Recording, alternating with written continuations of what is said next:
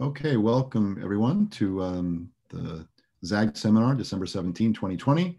We're very fortunate to have Andrew Harder from Lehigh University, who's going to speak on log symplectic pairs and mixed Hodge structures. Well, thank you to the organizers for letting me speak, and I'd also like to thank all of the audience participants for coming. It's a pleasure to speak here, I suppose. Yeah, so as Chuck said, I'm going to talk about log symplectic pairs and mixed Hodge structures. So this is based off several, different things that I've done in the past couple of years. So yeah, I'll get started. So first, let's answer the question: what is a log symplectic pair? So for me, this is going to be the following data. So I'm going to take a smooth projective variety. So for me, everything's going to happen over the complex numbers today. So I'll take a smooth projective variety. This is going to be something whose dimension is even. So maybe I'll say the dimension of X is 2D. So anytime you talk about symplectic things, dimensions tend to be even. D is going to be a simple number crossings divisor inside of X. So this is something I'll mention a little bit later. And then I'll have omega, a non-degenerate holomorphic 2 form or on X with log poles on the divisor D. Okay. All right, so this is the data that I'm going to talk about. So this non-degeneracy condition, this should be interpreted as follows. So you can think about this as saying that if I take so D is the dimension, if I take the top wedge power of omega, so this is now going to be a section of the top power of the logarithmic cotangent bundle. So this is a non-vanishing section. Okay, so that's this non-degeneracy condition. You can also think about this as how it behaves on maps between different vector bundles, but this is probably the easiest way to understand this. Okay, so I should make a couple comments. So I've assumed that my divisor is SNC, but this is not super common in the world of log symplectic geometry. So SNC is a strong condition.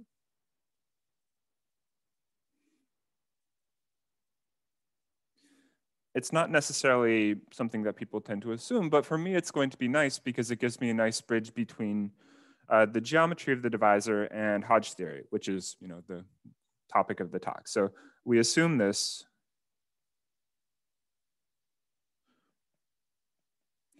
because of Hodge theory.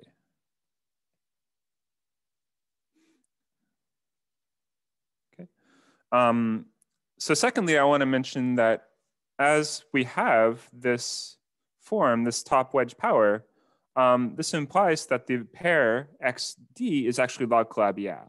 So log symplectic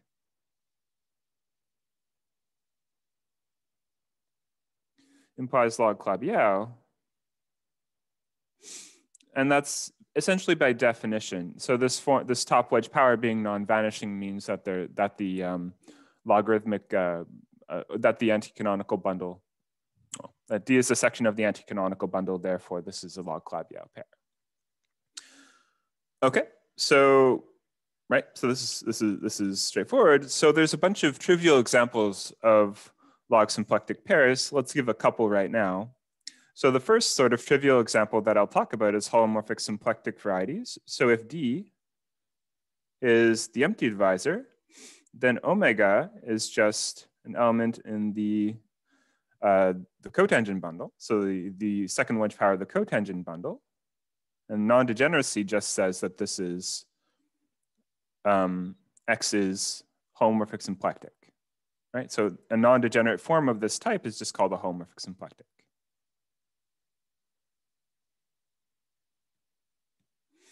Okay, so that's our first sort of trivial example. The second trivial example is what we get in dimension 2.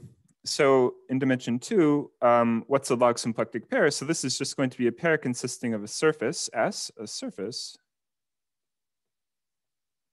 and D just needs to be any SNC, simple normal crossings, anti-canonical divisor. Therefore, in dimension 2, log Calabi-Yau is equivalent to log symplectic.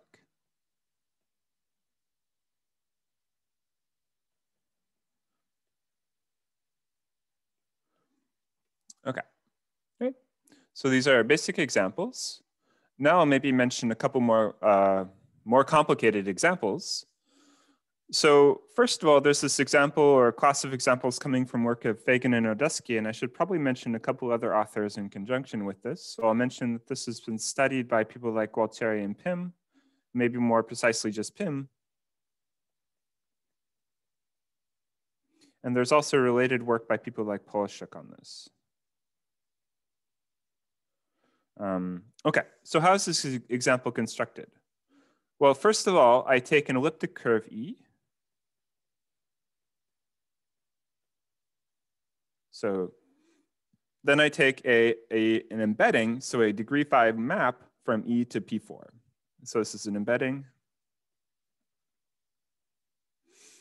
And the image has degree 5.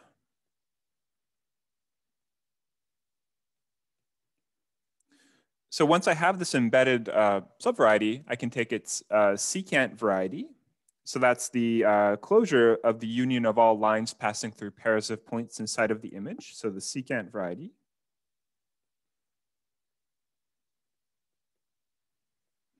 Of E. Okay, so now that I have this data, so the secant variety is a degree 5 hypersurface inside of P4. However, this is a this is uniruled. Therefore, or it's a ruled anyway. So this is not a generic degree 5 hypersurface. This is something that has a whole bunch of singularities, and in fact, the singular locus of this example is isomorphic to the symmetric square of the elliptic curve that you started with. So this is the singular locus of the secant variety. So up to this point, what we have is P4 and a divisor inside of that. So we have P4 and a divisor in it. So this forms a log symplectic pair if you don't worry about the simple normal crossings condition that I'm imposing. However, if you do try to impose that, this is no longer a simple normal crossings pair, since this secant variety is not, this is just a singular hypersurface. So what you can do is you can blow up P4 along the symmetric square. So this is a blow up over P4.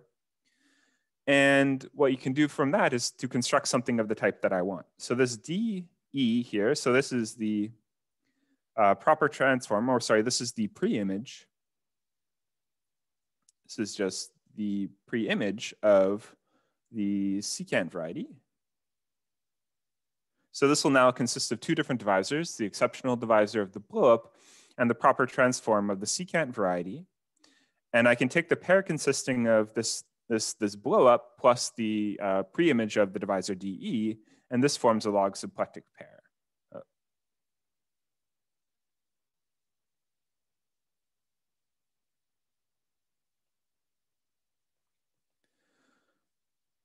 Okay. Right, so this is one of my more basic examples, and the reason I like this one is because it's not something that seems obvious to me to have come from surfaces. Right, so most of the example, I mean, so anytime you have a log symplectic pair or a pair of log symplectic pairs, you can take take Cartesian products and you can produce a new log symplectic pair. So this is not something that comes from taking products of surfaces in an obvious way to me. Okay, so that's one of the more basic examples. Maybe an even more basic example is a toric variety. So if I take a fan sigma inside of a lattice M, then well, I'm going to have an even dimensional lattice because I want something even dimensional in the end. And let's also assume that sigma is simplicial in a strong sense, not just that its faces are simplices, but this is actually going to give me that the cones are simplices, that this is going to give me a smooth toric variety. So then X sigma, this is the toric variety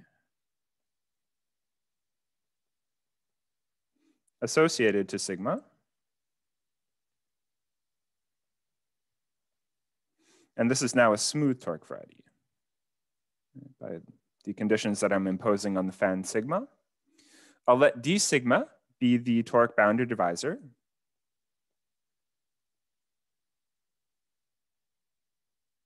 In other words, this is the union of all torus invariant divisors. Since I've chosen this to be sort of a nice fan, this is now a simple number crossings divisor in my toric variety. And then I'll let alpha be something of the following form. So this is going to be a, well, this is going to be a holomorphic form on the big torus inside of the toric variety. So I have C star to the 2D living inside of this toric variety. Then I can take the following type of homomorphic 2 form on the big torus, and this will extend to a homomorphic form or a logarithmic form on the entire toric variety with log poles on the boundary. So I can choose such a form in this way, oops, and I'll just make this assumption that this is a non-degenerate 2 form. So I can assume this in some sort of nice way. So these are elements, these are inside of C, and let's assume that this is non-degenerate.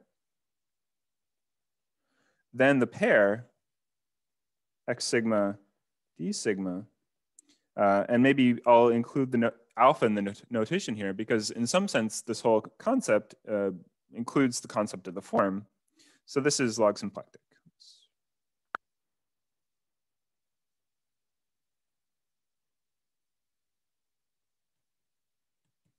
Okay, so this is another sort of basic class of examples.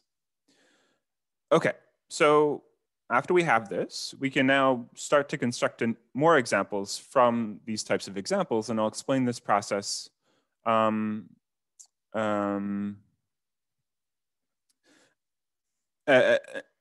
blowing up symplectic leaves inside of these toric varieties. Oh, Andrew, you have a question from Yuji Odaka. Does Fagan-Desi example appear in some degenerating compact hyperkaehler?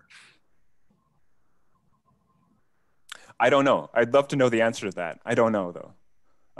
I see. I would love to know the answer to that. This is, Thank you very much. Sure, yeah. This is part of where I'm going, so yeah. Okay, so let's see. So I can construct new examples by blowing up symplectic leaves. So having this log symplectic structure,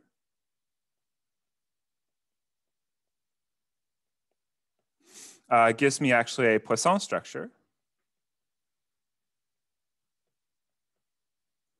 on X. So the big manifold inside of which everything lives. And so I can think about the symplectic leaves of that Poisson structure. Generally speaking, these aren't necessarily super easy to find, but in the toric case that I've been talking about, you can actually find these symplectic leaves in a very combinatorial way. And this is maybe something I should attribute to people like Hacking and Keel. Or I learned this from Hacking and Keel. Okay, so how do I talk about the symplectic leaves? So if I choose the data of a ray inside my fan, so this is a ray, or maybe just a ray generator, then to this ray, I can associate a toric boundary divisor. So this is a toric divisor. So this is a torus invariant divisor inside of X sigma. And then to alpha, I can think of alpha as being an element inside of the second wedge power of the dual to our lattice M. So N is the dual. This, and in fact, maybe I should properly be putting complex coefficients here. However, I can think about this thing integrally, and that'll make my life easier. So really, in this case, I'll be thinking about integral forms. Okay, so this is an element inside of here. Then to that, I can actually attach an element inside of the lattice N. So that's just the element alpha N given by the map obtained by composing with these two things. So this is from M to, in this case, Z. And this is in fact going to be orthogonal to N, right? Because this is an alternating pairing. Therefore, this is inside of the orthogonal complement of N. So the orthogonal complement of N, of eta, I suppose, is the lattice in which the fan determining d eta lives. Therefore, I can think about this as providing me a regular function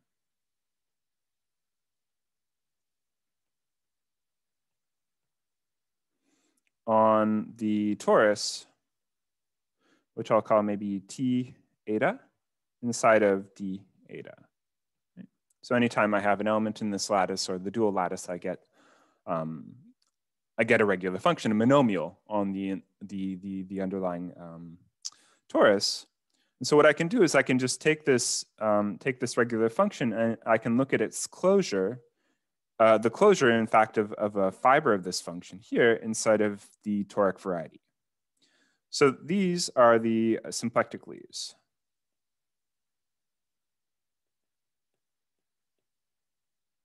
Or these are some symplectic leaves of this Poisson structure. So the proposition, which was, I guess, stated by Hacking and Keeler, this is where I first saw it stated. Though, to be honest, they don't prove it. They leave it as an exercise because it is quite easy. Is that if I blow up along these symplectic leaves and I take the pair consisting of the blow up plus, now in this case, I'm going to let this be the, this is just going to be the proper transform of the toric boundary.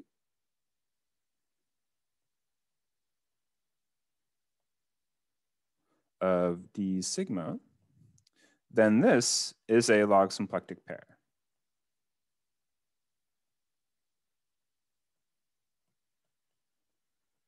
And so if you want to think about what the form is, it's just the pullback of the original form alpha. Okay, right. So this is another construction. And so as I said, this construction can be extended anytime you know the symplectic leaves or codimension 1 symplectic leaves inside of the boundary of your log symplectic pair. Okay, so more generally, what you can do is you can just take a collection of all such pieces of data. So if you choose a collection of ray generators and you assume that they satisfy some sort of combinatorial transversality condition or just transversality, but that's something that can be detected combinatorially. So the transversality just means they intersect nicely in the boundary. I mean, that's nice. And when I say combinatorial, I mean that there's a way to detect this given the combinatorics of the fan and the chosen ray generators. In. So there's some sort of way to codify all this. Then you can construct a log symplectic pair, which I'll denote as follows. So x sigma, I'll put n in here and I'll put alpha in here because it depends on all this data. So this is just the sequential blowup as in the previous case. Right? So I have this as the log symplectic pair.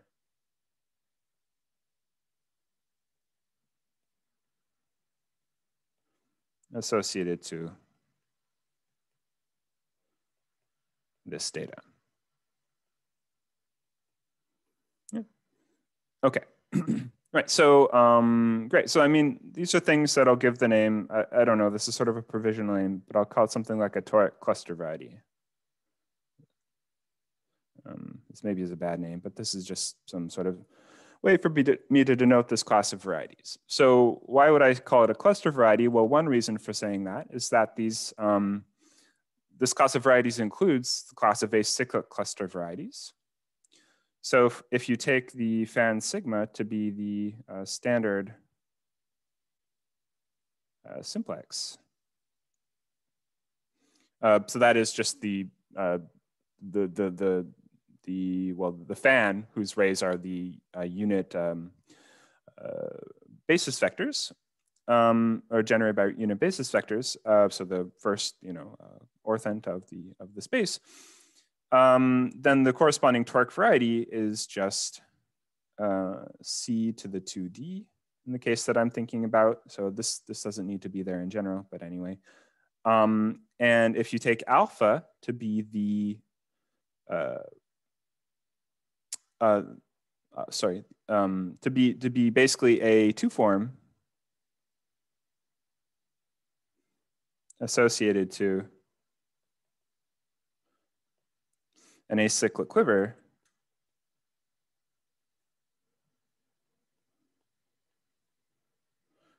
we get a class or a subset of things that are called acyclic cluster varieties. I should also mention that another class of varieties that you get this way is some subset of the class of multiplicative hypertoric varieties as well. So these are just, I mean, I'm not going to explain what they are. These are varieties associated to hyperplane arrangements.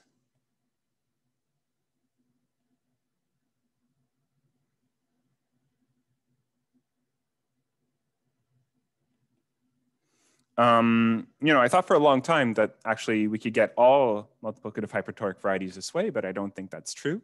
However, all multiplicative hypertoric varieties are going to be covered by things of this form. So there's something there. Okay, so this is, you know, maybe one reason that you should care about these things is that they, you know, give us another way to think about possibly different varieties that people have run into in the past. But if you're sort of interested in not just non-compact things, why should you think about log symplectic pairs? Well, you can think about these in the context of degenerations of holomorphic symplectic or hyperkaehler varieties. So I'm going to take the data of a semi-stable degeneration.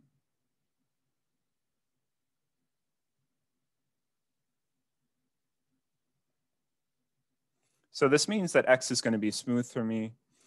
Delta is the unit disk. And all fibers away from 0 are going to be smooth. The fiber over 0 is going to be simple normal crossings. And there's going to be multiplicity 1 for each component of this fiber. So I'm going to choose sigma to be a relative, in this case, so this is now a relative logarithmic 2 form with poles at the fiber over 0. So I should maybe emphasize that. So this is the preimage of 0. And sigma is going to have this non-degeneracy condition as before. So essentially, I'm just going to say that the highest possible wedge power of this is non-vanishing. So in fact, yeah. So again, I'm sort of assuming in all of this that the dimension of x0 is even, or that the relative dimension of the map is even. Okay, so this is called a good degeneration. So this term was coined by Nagai. Okay, so one thing that I should mention is that if I have a good degeneration and I look at the smooth fibers of this good degeneration, then these smooth fibers are going to be holomorphic symplectic. So smooth fibers are holomorphic symplectic.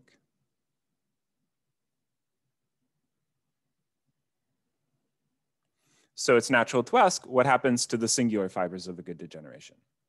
So if I take the following data consisting of a good degeneration,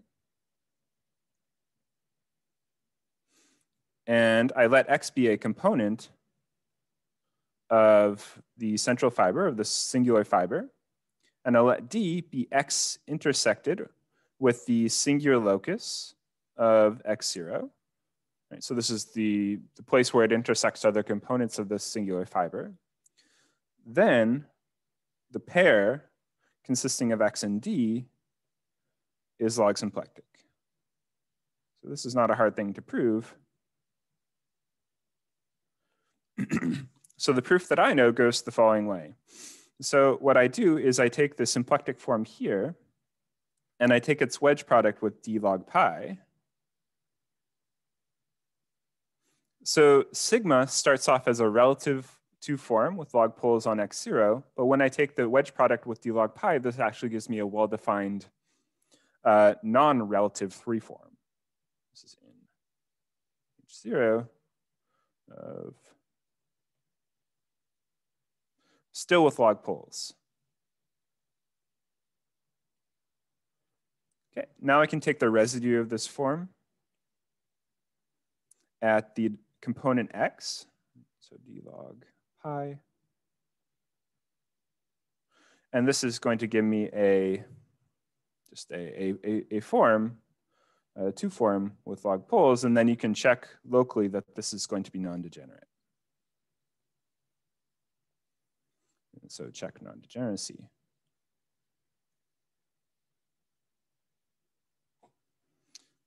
And so that's essentially how this goes. It's a local check. You know, one thing that maybe you should, I don't know, consider after seeing this slide is that this now, you know, says that if I want to study hyperkaehler varieties or homomorphic symplectic varieties, maybe it's nice for me to start by studying log symplectic pairs and try to construct degenerate homomorphic symplectic varieties and smooth out. So this is, I mean, this is a question that one can ask. I don't know the answer to it. I mean, I think there's work on the actual smoothing of these degenerate versions, but I don't think anyone's actually really succeeded in producing anything this way. But this is a question that one could think about. Okay, so that's my basic remarks about this. However, I mean, generally speaking, we're more interested in hyperkaehler varieties than just homomorphic symplectic varieties. So you can ask what happens specifically when you start with a hyperkaehler variety, not a homomorphic symplectic variety. So what if the fibers, so xt, so a smooth fiber, is hyperkaehler, and not just homomorphic symplectic?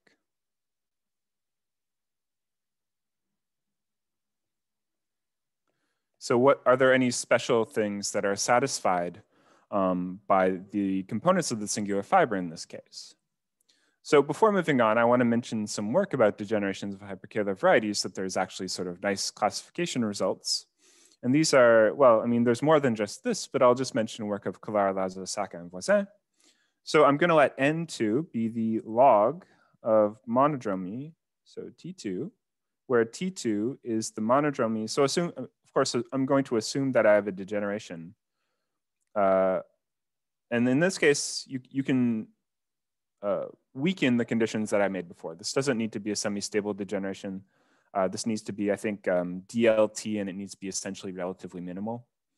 But this is a much sort of weaker geometric starting point than what I had. Or sorry, stronger, weaker. I guess they have fewer restrictions. Okay, so given such a thing, you can look at the monodromy map on cohomology. So this is just, oops, xt to xt. In this case, maybe we're assuming that this is going to be a unipotent operator, but that can always be arranged by base change. So we're going to assume it's unipotent, then we take its log. And then there's a close relationship between the behavior of this monodromy operator and the geometry of the central fiber of the degeneration. So this is what's one of the things that Kaehler, Lazo, Saka, and Voisin do. So if N2 is 0, then after base change,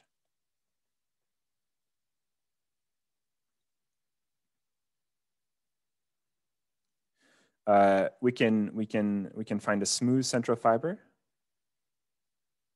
So base change and maybe some birational modifications. If N2 is not 0, but its square is 0, oops,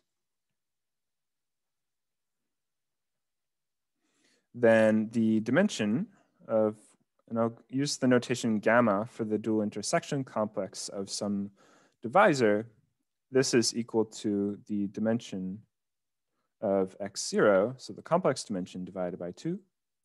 And in the type 3 case, that is where the order of no potency is 2.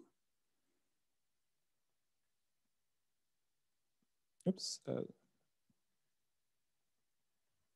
Right, so where n2 squared is not 0, but n3 squared, n2 cubed is equal to 0, then the dimension of the dual intersection complex is equal to the dimension of the central fiber.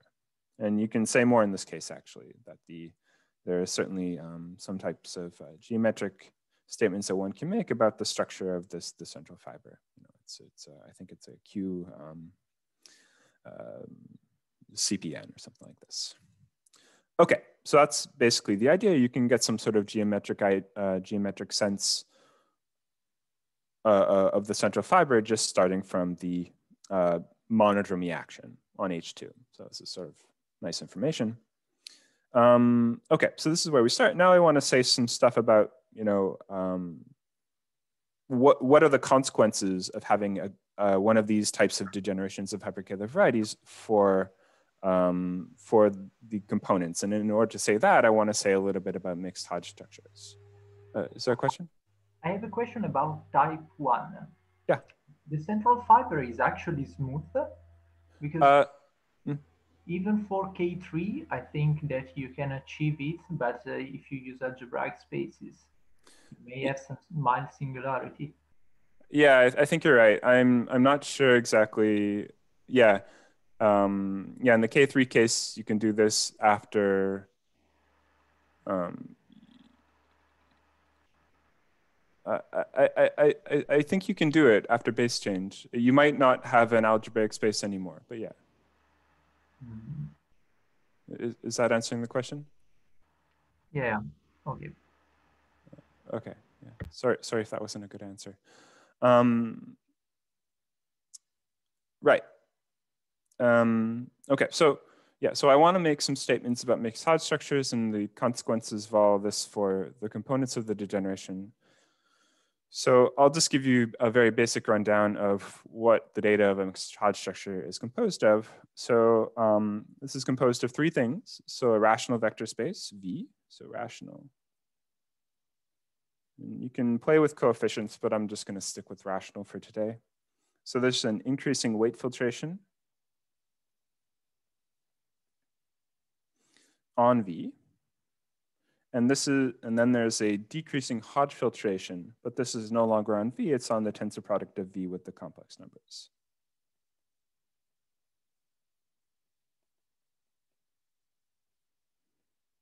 You see? And this just needs to satisfy the condition that that if I take the induced filtration on the weight graded pieces, this is induced filtration, gives a, oops, oh my goodness, okay. This is a pure Hodge structure.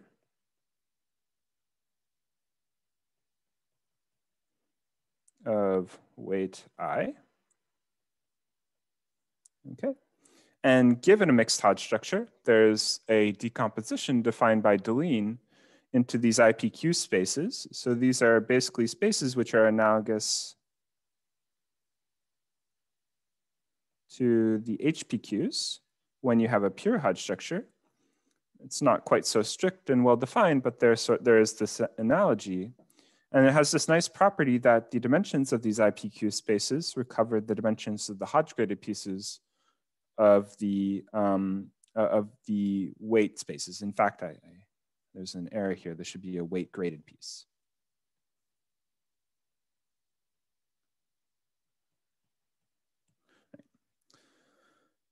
Okay, so there's this nice decomposition. And what I now want to do is give a definition of sort of a special type of log symplectic pair.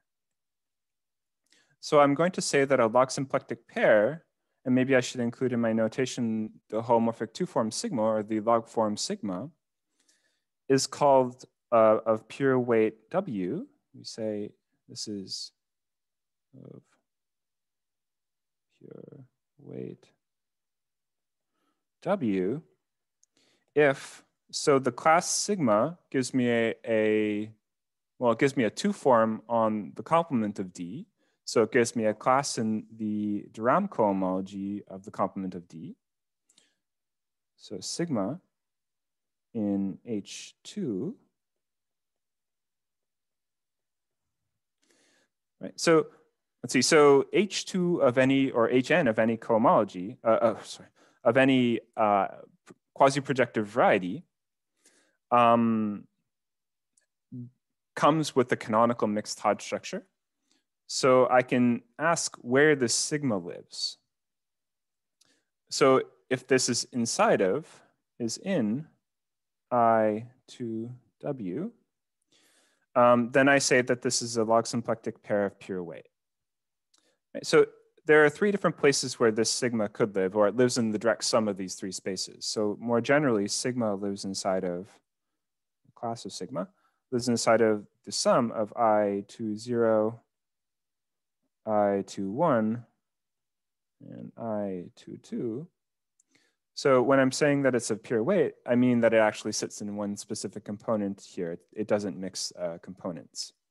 So this also tells you that there's 3 different possible pure weights, sort of in the same vein as the, this Koehler-Lassa-Sakka-Voisin classification. There were 3 different possible types of degenerations. We now have 3 possible pure weights.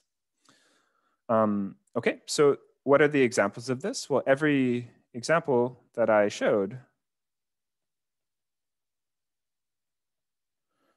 from before has pure weight. And I'm being a bit sloppy. I'm not really telling you which symplectic form I'm choosing in all these cases. And that's because, as we'll see in a second, the actual pure weight doesn't depend on the choice of symplectic form. There are some non-examples too.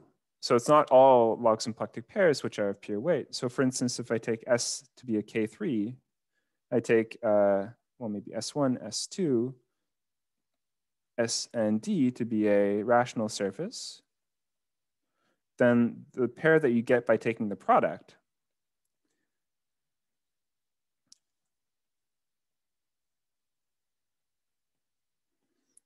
is not of pure weight for any log symplectic form you choose.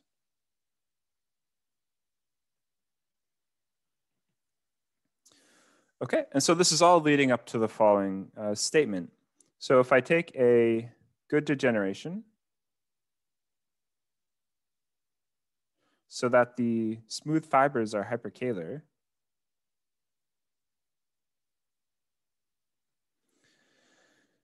and I take the pair XD from before, so this is a component of the singular fiber over 0, and its intersection with all the other components of the singular fiber, and I take the corresponding 2 form that we got before, then this is log symplectic of pure weight.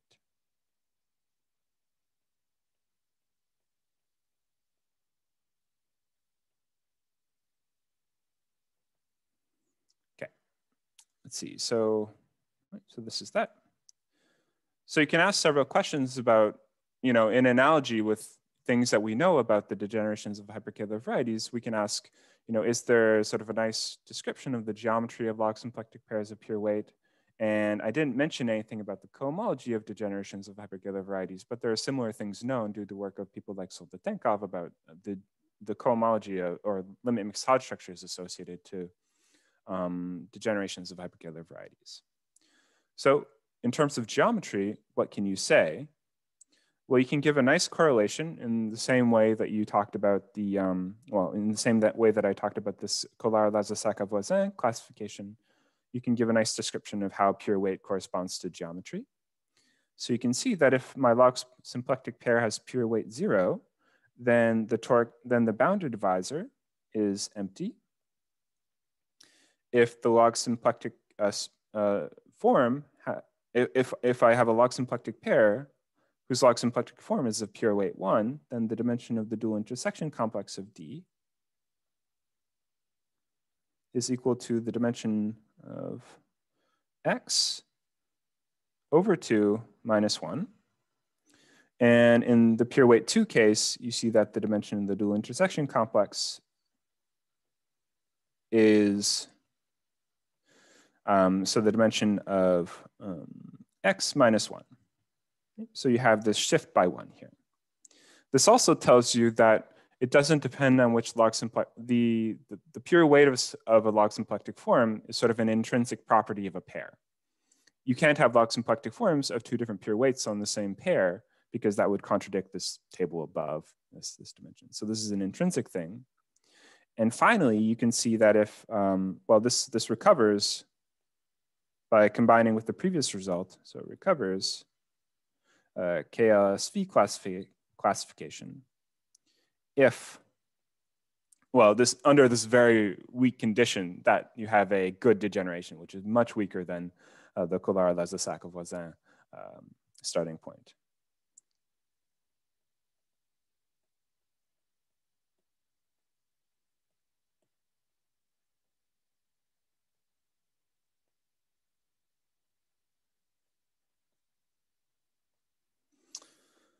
Okay, so this is what I have to say about the geometry of such things. Now I'll make some comments about the cohomology. Okay, so first I want to set things up a little bit. I'm going to first focus on the case of pure weight 2. And these are sort of so if you go back to the examples that I had before, the Fagin-Odesky example, this gives a log symplectic pair, and it's a log symplectic pair of pure weight 1. So this is not something that will be affected or considered in this discussion. But the log symplectic pairs coming from toric varieties, so these toric cluster varieties that I mentioned, these are log symplectic pairs of pure weight 2. So these are examples that will be sort of affected by the discussion below. So the first thing that I want to introduce is this Hodge-Tate condition. So when I say a mixed Hodge structure is Hodge-Tate,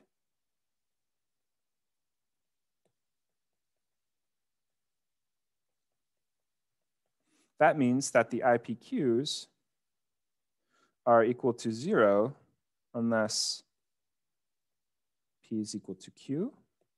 And this implies that the weight graded pieces in odd degree are 0. And if I take the weight graded pieces in even degree, these are all concentrated in the center. Right? So think maybe the cohomology of Pn or something. This is going to be Hodge-Tate. So this is a simplicity condition on sort of the structure or the way a mixed Hodge structure is made up, is put together. So the proposition, which is maybe a bit more than a proposition, is that if XD is log symplectic of pure weight 2,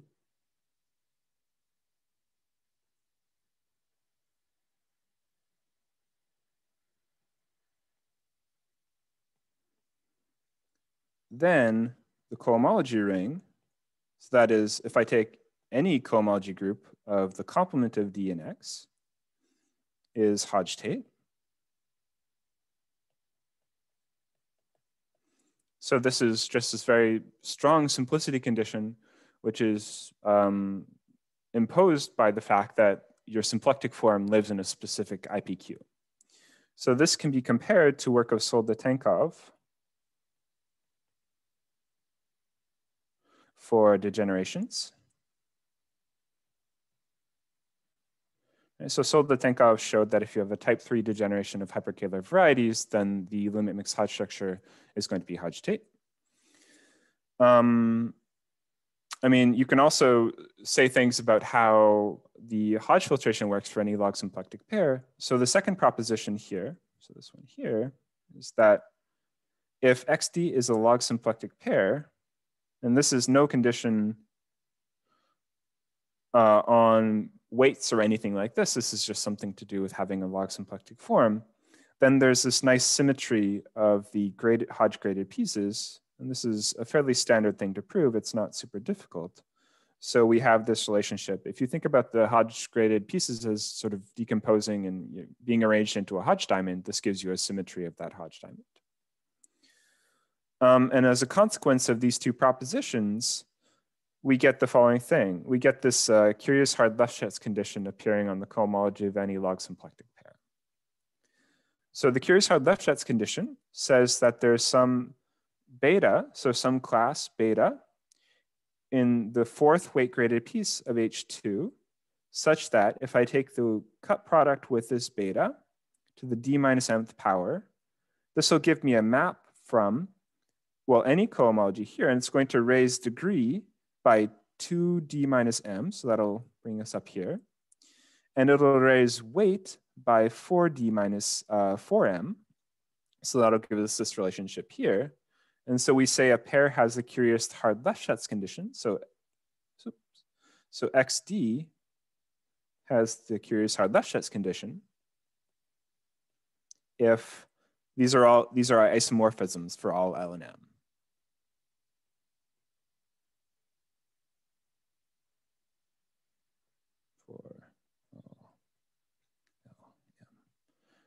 Right. And so as a consequence of these two propositions, so this proposition here and this proposition here, you get that if I have a pure weight 2 log symplectic pair, then the cohomology ring has the curious hard Lefschetz property. Okay, right. So that's so maybe I should ask. I didn't ask before. When am I supposed to stop? Well, usually on the hour. On the hour? Okay, great. But if you stop a few minutes early, we'll have more time for questions. But we can run questions late. That's okay. I just wanted to make sure I didn't go over. Yeah. So we'll be going to the hour then. Okay, great. So this is the right. So that's the curious hard Lefschetz property.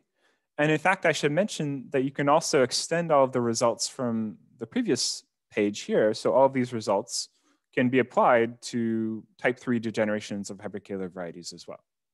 So the result that I was talking about, this is essentially just a formal statement about certain rings with various properties. So graded rings whose graded pieces carry mixed Hodge structures and with specific elements. So this is all just a formal statement. So all of the results that I've mentioned can be extended to results about degenerations. So I'll say this in a fairly quick way. So to any degeneration, there's a limit mixed Hodge structure. So the underlying rational vector space is isomorphic to, at least, the cohomology of a smooth fiber. And the weight filtration is given by the monodromy action.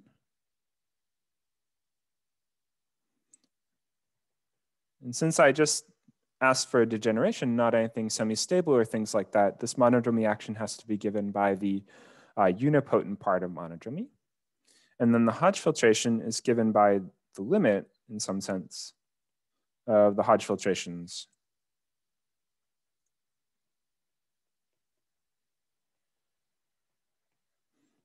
on the smooth fibers.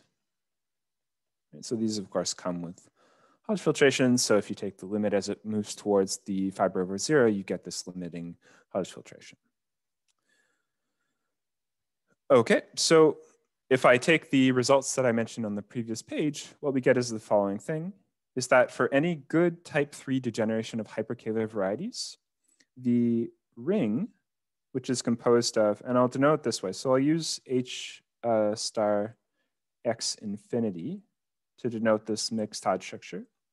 So if I take I take a degeneration, and then I take the limit mixed Hodge structures on all the cohomology groups associated to this. Then this thing will have the structure of a ring given a cup product. And in fact, this has the curious hard Lefschetz property as well.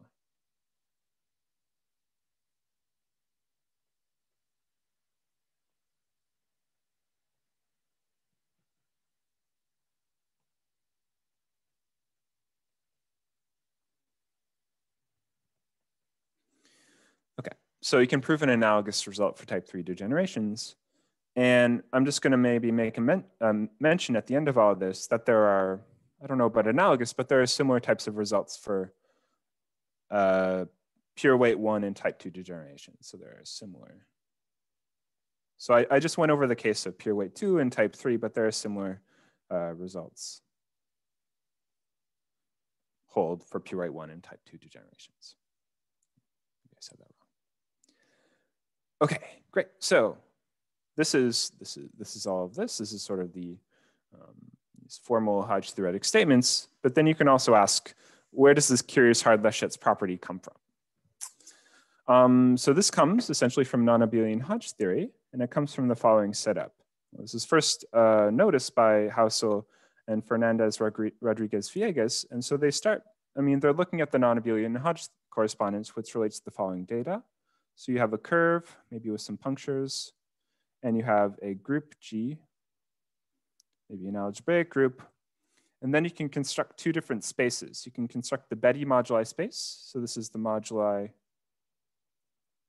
of G local systems.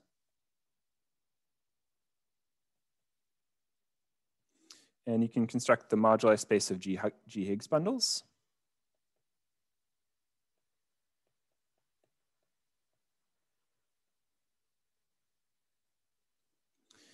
And you can think about how these things are going to be related. So non-abelian Hodge theory tells you that there's going to be a diffeomorphism between these two spaces. They're not deformation equivalent as algebraic spaces, but there's a diffeomorphism.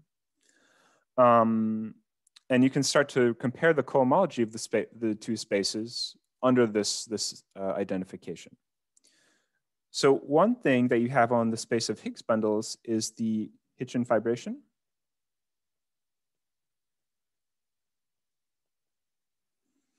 And associated to the Hitchin fibration is the corresponding perverse Leray filtration. So maybe I'll call this H. And you can ask, what does this perverse Leray filtration correspond to on the Bethe moduli space? So the answer, or the proposed answer given by Di Cataldo, Hausel, and Migliorini, is that this perverse Leray filtration corresponds to the doubled weight filtration on the cohomology of the Bethe moduli space.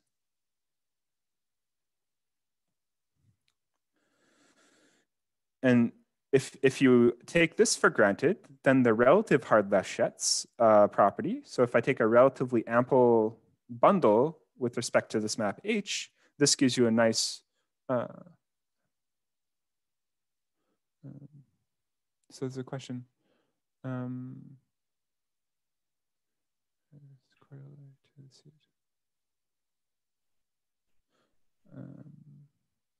you read it, Andrew? Yeah, so someone says, sorry to interrupt, I have a question. Is the corollary to the on CHL applicable to the setup of good semi-stable degeneration? Yes, I mean, there's a CHL property for good semi-stable degenerations of type 3. I think that's the answer. I hope that's the answer. Oh, let's look for. Yeah, okay, so I have this relative hard Lefschetz, and what this corresponds to is the curious hard Lefschetz condition that I described before. Okay, great. So the question that you can then ask is, I have curious hard Lefschetz for these two different types of things. I have curious hard Lefschetz for good degenerations of hyperkaehler varieties in type 3. And for log symplectic pairs,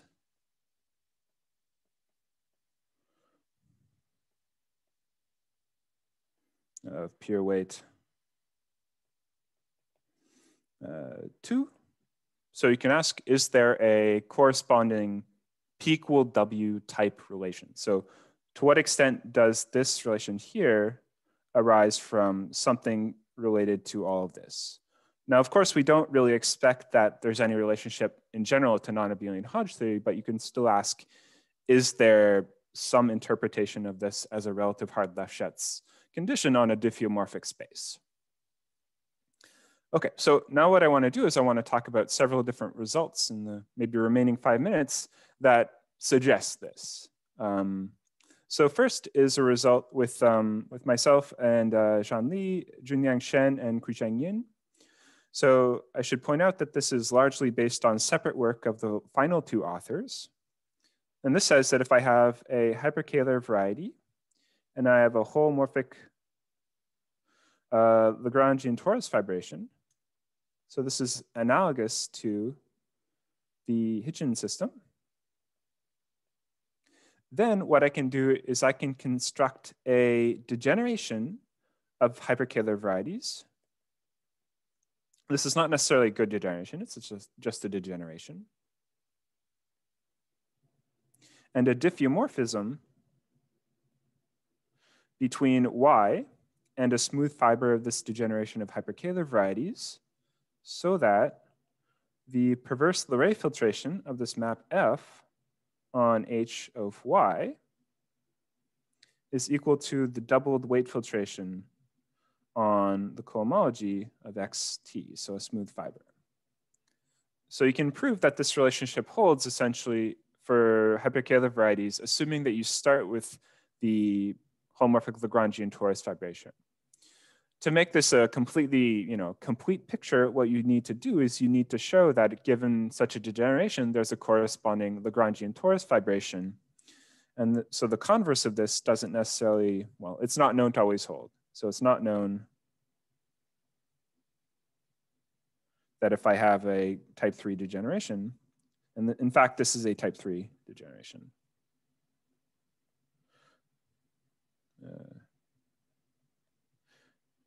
Is there a corresponding Lagrangian torus fibration on a diffeomorphic variety or deformation equivalent? So can I go the other way? So that's not known, but it is known for K3 surfaces. So this is actually sort of this nice equivalence for K3 surfaces. Okay.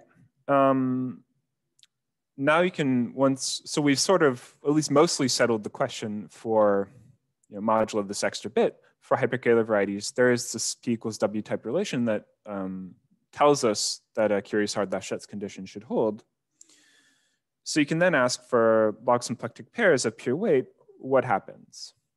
So there, as far as I know, I don't know too many examples of these log symplectic pairs of pure weight. This has bugged me for a long time that I don't know how to construct more. A large part of this is the fact that I'm restricting myself to a simple normal crossings boundary, and that's going to obstruct me quite a bit. But as far as I know, there are only a couple classes of these things. So first is a log Calabi-Yau surfaces with a nodal boundary. And the second class of log symplectic pairs are these toric cluster varieties.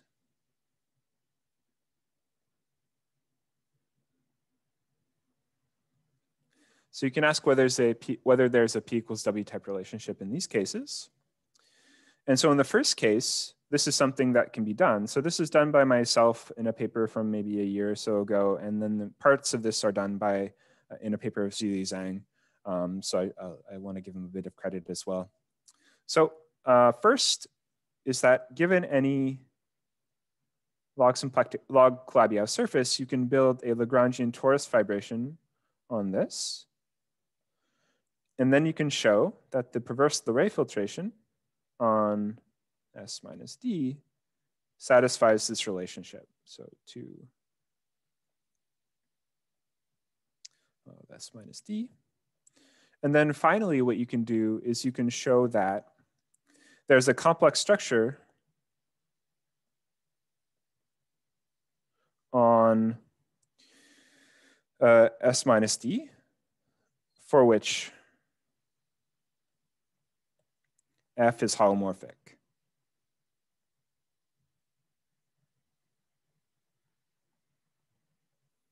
And so you fill in most of the details in this non-abelian Hodge theory package, though you fill them in a slightly different way. You build the fibration, you identify the filtrations, and then you can show that this is actually going to be complex, have a complex structure. But I'm not saying anything about this being obtained via Syme hyperkaehler rotation. In fact, I should also notice that in my work, the perverse Leray filtration is in fact just a Leray filtration. And so the last thing that I wanted to talk about is stuff that I'm sort of planning to do, but the idea is basically that you can prove a similar result for toric cluster varieties. Without going into too much detail, this is basically built because these toric cluster varieties can be built out of very simple log Calabi-Yau surfaces by taking products and quotients, and then all of the corresponding data can be glued together. So that's sort of work in progress, which I didn't, I guess, get to mention too much. Yeah, so that's it for me today. That's all I have to say. Thank you for listening. Great. Well, thank you, Andrew. Let's thank the speaker. Well, we're officially out of time, but we're not. So if anyone has any questions, please feel free to ask.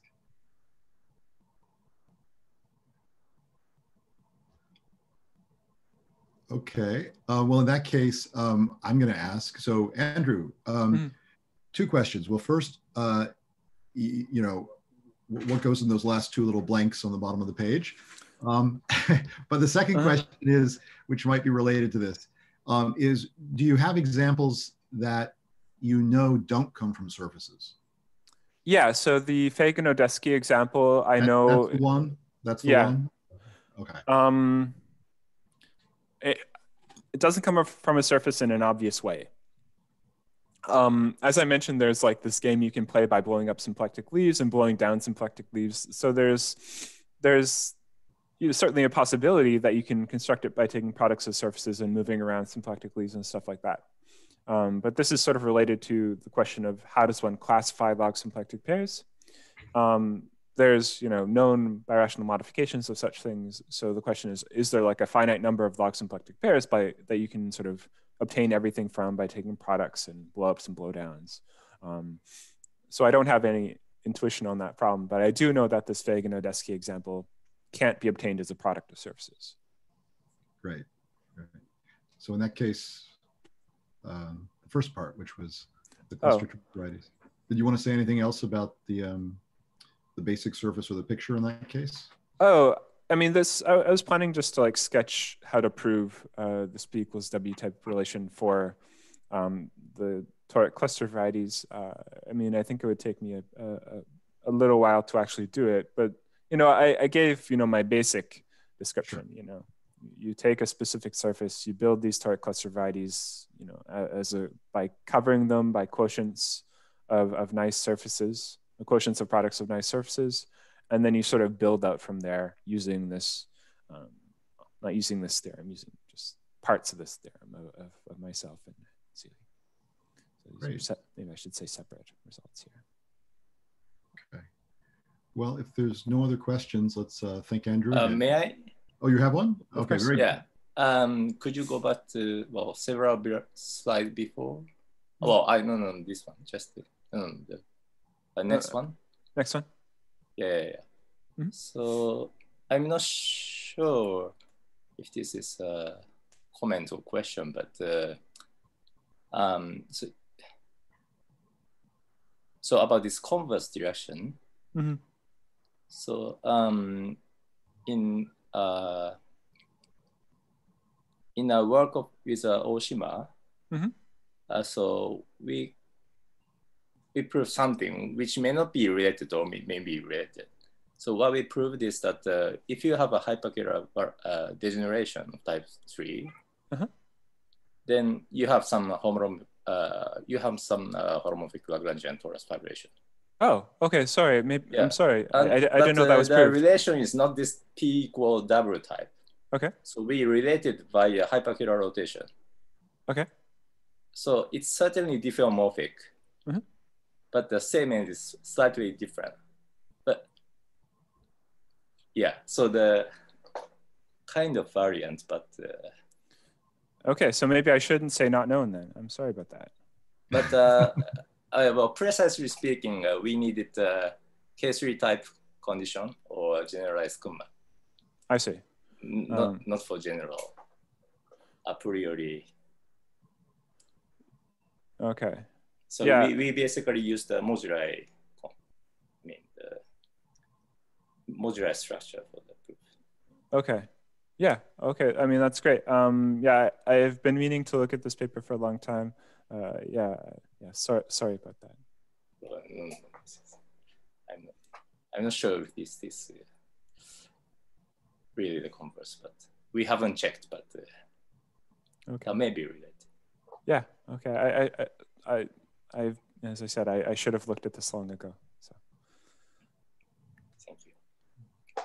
The diffeomorphism between Y and XT, you said it is not realized as trivialization of some twistor space, so they are not related by hyperkaehler rotation in general? I mean, I think that's sort of the idea, but the way that we've done this is not necessarily in that way. No, yeah. It's sort of the idea is that you basically can, this is all done by looking at operators on the cohomology of hyperkaehler varieties. I don't know if you're familiar with the work of Shen and Yin, then that's sort of their main thing. Just sort of looking at how the standard actions of SON algebras act on cohomology of hyperkaehler varieties. So it's mostly just, working through that. I mean, the paper that proves this is very short. It's really mostly just applying Shenanian. So you work cohomologically, and then by some period domain argument, Y will exist. Yeah, exactly. It's just something about the cohomology and something about the moduli theory of hyperkaehler varieties. I see. Thank you. Mm-hmm. Great. Any other questions? Okay. Well, in that case, let's thank Andrew again. Thanks again for having me. I appreciate it.